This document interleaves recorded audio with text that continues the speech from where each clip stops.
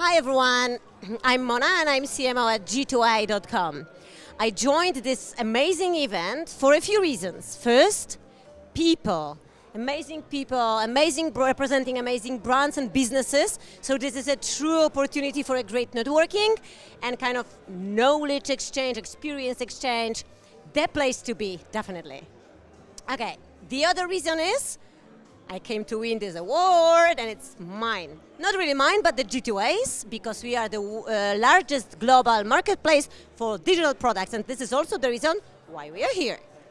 Major cross-border challenges for us would be definitely customers and all the knowledge behind them per given clusters or market itself. We know how important it is to localize the communication, the offering, and all this approach towards the clients. So I think that would be it.